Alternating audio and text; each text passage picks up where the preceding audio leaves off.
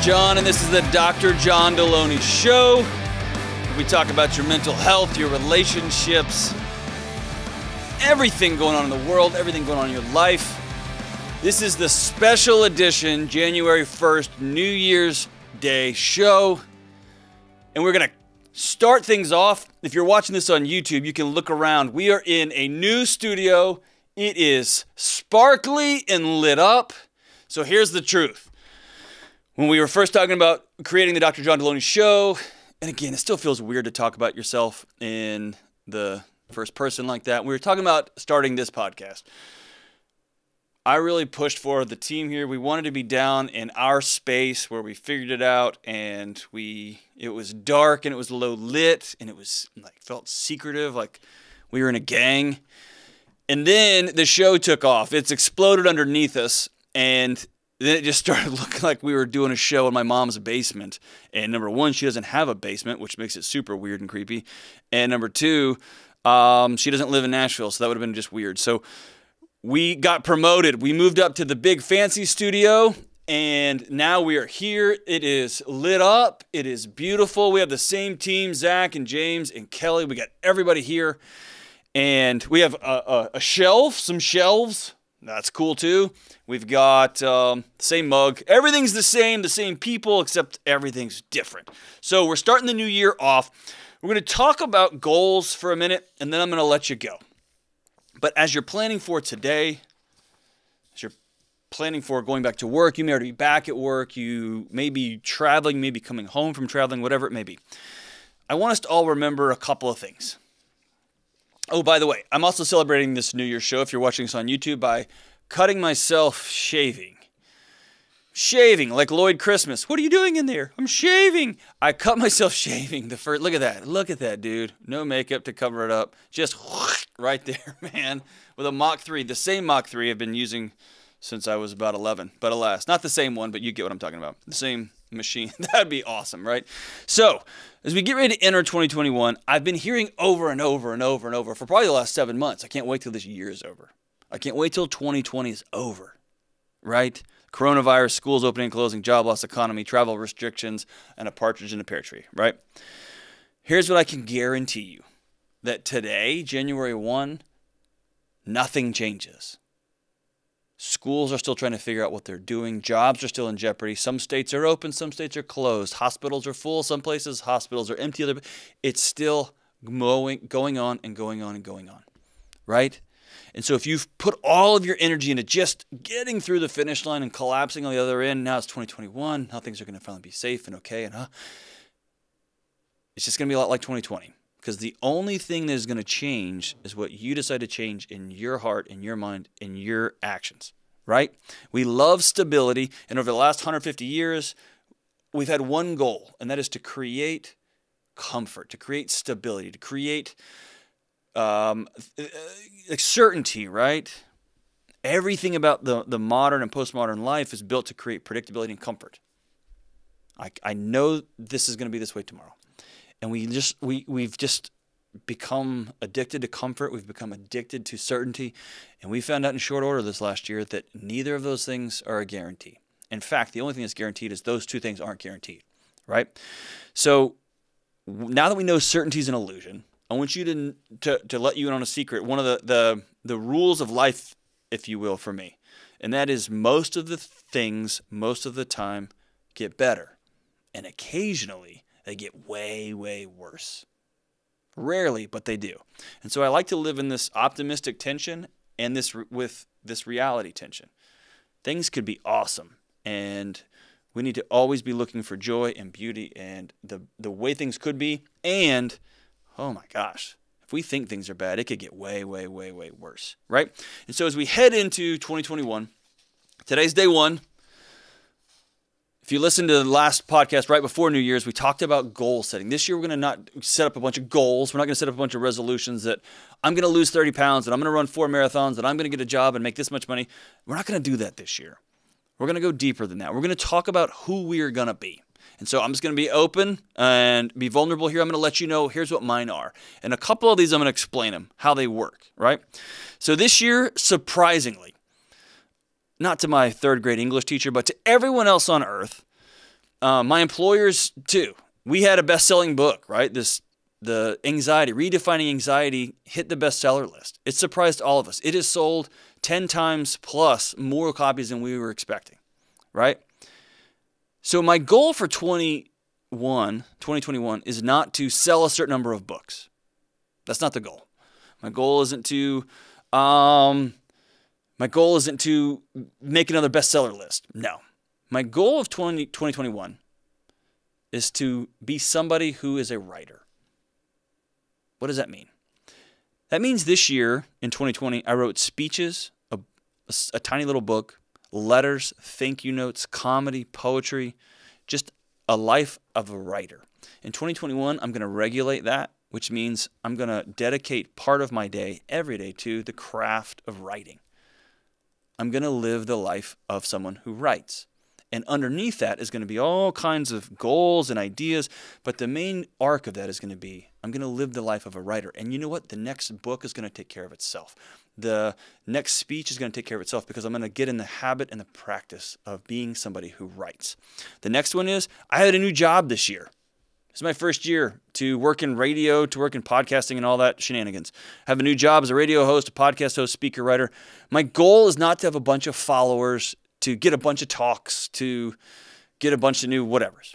My goal is to continue to become a world-class communicator. That's different, right? Because my goal is to have 30 speeches. I could get 30 speeches and not be any better at it, not listening to feedback, not growing any, just taking a job because it's a job, because it's going to get me my checkoff list. No, I want to be a world-class communicator. What does that mean? I'm going to work with writers. I want to learn how to do what I do better. I'm going to work with the videographers.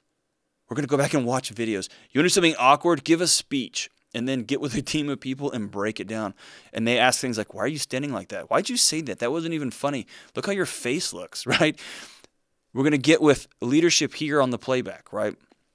I'm going to get into the craft of communicating. I'm going to continue to study stand-up comedians, musicians, people who are professional communicators across multiple different platforms. And then I'm going to continue to speak and perform and stretch where I can. But the goal is to become a world-class communicator, not just to get a bunch of metrics and a bunch of numbers. The metrics and numbers should take care of themselves if I become a world-class communicator. If I put in the hard work, the humbling, vulnerable work, right?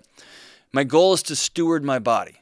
So on January 7th, I'm going to start a no sugar challenge. I'm going to invite all you guys to do that. I'll be talking about this in a later show, and we'll be talking about it on the social medias. But I got to quit eating sugar, guys. I've come far enough in my life that I can't deny the research that sugar contributes to every single decline in the human body. It's just falling apart. It's killing us from the inside out. It's killing us from the outside in. It's just bad. I got to stop. And I also have to be graceful with myself when my daughter has a birthday party, when my son has a birthday party, when I have a birthday party. I'm going to have a piece of cake because I'm also a human being too. I'm going to work out. I'm going to walk. I'm going to play. I'm going to make movement a priority. I'm also, as a part of being a steward of my body, I'm going to go to a dentist for the first time. And, oh, geez. I'm going to get real blood work done again and actually sit down with somebody and go through it. I've been ignoring that for the last few seasons. I'm going to really redouble my focus on sleep and make that a numero uno or dos and one or two priorities in my life. Sleep first and everything else will come from that. I'm going to have a goal of being a steward of my mind. And so instead of saying, I'm going to read 42 books, I'm going to read a book every week. No, I'm going to read, and that's going to include books. That's going to include good essays. It's going to include science articles. I'm also going to get into something I haven't done for a long time, and that is some of the advancements in science tech. I want to get in and see some of these things where you can actually watch blood interactions. You can actually get on the internet, and these extraordinary doctors and research scientists and medical researchers have done some really extraordinary work with animators. You can actually go down into the human body and see how some of these things work. It's a biology textbook that has come alive, and those things are fun for me. I also want to learn. I got chickens and sheep, and I want to get some bees, right? I want to learn how to do some things outside that I've been talking about for years. I've got a massive, massive garden that me and my wife and my kids are working on. I want to learn how to do some of the home repair things that I've had to pay out over the years. I'm going to actually learn how to do it. And then I'm going to pick up the guitar. I've been playing guitar for 30 years or so. I want to pick it back up and start practicing more regularly. But all that comes back to I want to be somebody who is a steward of their mind, who learns new things. I want to continue meeting and learning from mental health professionals, and I have some transitional theology questions that I've been rattling around for the last year or two that are powerful and really faith-shifting for me in a really extraordinary way. And so I'm going to spend some time answering those, both experientially, both sitting down with people who know way more about those things than I do, and through reading and continuing to delve into spiritual and faith issues. And so the final one is I'm going to be a steward of my relationships. I'm going to continue to invest in my wife, continue to invest in my kids, continue to invest in my friendships. I got lonely this year, like we all did, but I got lonely this year, and I've got to redouble my efforts on being somebody who invests in friendships, investing in my local church. And that starts tomorrow when my wife and I go on our annual retreat. We talk about what we liked about this year, what we didn't like about this year. We go to some coffee shops around town. This year, some of them may be closed, so we may be out walking around at different parks or different hikes or whatever that may look like. But we're going to spend some time being intentional about being reflective over last year. What do we want this year to look like? And how loosely are we going to hold those things? Because who knows what 2021 holds for us. So make sure you write these things down. The goal here being this. As much as it's been fun to say, God almighty, I can't wait till 2020 is over. 2021 may be worse. Probably not, but maybe. And so, given those two realities, probably not, but maybe, all you can control is you. Your thoughts, your actions, your heart, your relationships. That's it. So write down who you want to be. Write down the kind of person you want to become. Who are you going to be? Write them down. Get somebody in your life that's going to hold you accountable. And then let's go get it, man. Let's have an extraordinary year. We're going to have so much fun on this podcast. We're going to get into some hard things, some deep things. We already have calls lined up for the next few shows. It's coming, man, whether we want to or not. And I'm excited to have you along this journey with us. As we wrap it up, I had two songs that are perfect for today. And so I'm just going to do both of them. I'm going to start with one of the greatest songs ever written. REM's It's the End of the World as We Know It. And it goes like this. Michael Stipe sings. Leonard Bernstein. It's the end of the world as we know it, and I feel fine. And it just does that for a lot. And then the next song also is by Death Cab for Cutie. Death Cab for Cutie in a race, a neck-and-neck race for the worst band name ever. But this is a great song. It's the first track off their 2003 album, Transatlanticism. Transatlanticism. It's called The New Year. Death Cab for Cutie, The New Year. It goes like this. So this is the new year, and I don't feel any different. The clanking of crystal explosions off in the distance. So this is the new year, and I have no resolutions or self-assigned penance for problems with easy solutions. So everybody put your best suit or dress on. Let's make believe that we are wealthy for just this once, lighting firecrackers off on the front lawn. As 30 dialogues bleed into one, I wish the world was flat like the old days. Then I could travel just by folding a map. No more airplanes or speed trains or freeways. There'd be no distance that could hold us back. Not even the social distance. There'd be no distance that could hold us back. So this is the new year. So this is the new year. Thanks for being with us. Look forward to hanging out in 2021. This is the Dr. John Delony Show.